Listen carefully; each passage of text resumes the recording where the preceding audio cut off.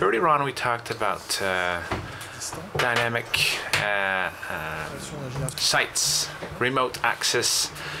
Let me show you an example of something that was developed today, right here, by one of the members of the ecosystem. C'est-à-dire en fait un espace de travail à Abidjan, en Côte d'Ivoire, qui s'appelle Ovillage.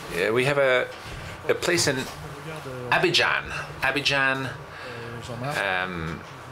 Remercie de nous avoir envoyé un exemple. Côte d'Ivoire, we're in a place called Le Village. So let me show you what it looks like. I'm going to put it on the screen. It's you'll see, it's fun. So this is the same computer we were using earlier. So remember, this is the slow computer. So this site is hosted on the server of Ovillage in Abidjan. It's in PHP and it's using the Twitter API. The API is available for free. You can extract it. So our friends at Le Village created test star Twitter. Pas du tout en fait. Ok.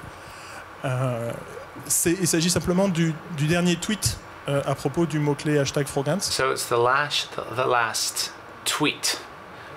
There you go. Now you can see it a little better. Il le tire directement chez Twitter. So they're pulling this right out of Twitter, and you get the latest tweet. So this site will auto-refresh. So you will see it. It will change as you go. So this is quite basic, but I think it's an interesting example of a Frogans site generated dynamically and hosted remotely. So thanks again to Florent Uson, Jean-Marc Beaumont, and the others working at Ovillage for accomplishing this. Thank you very much indeed.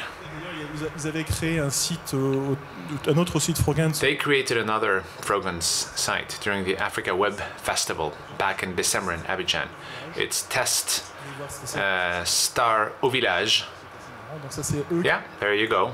They created this, and I think that there is an image somewhere with the team. There you go.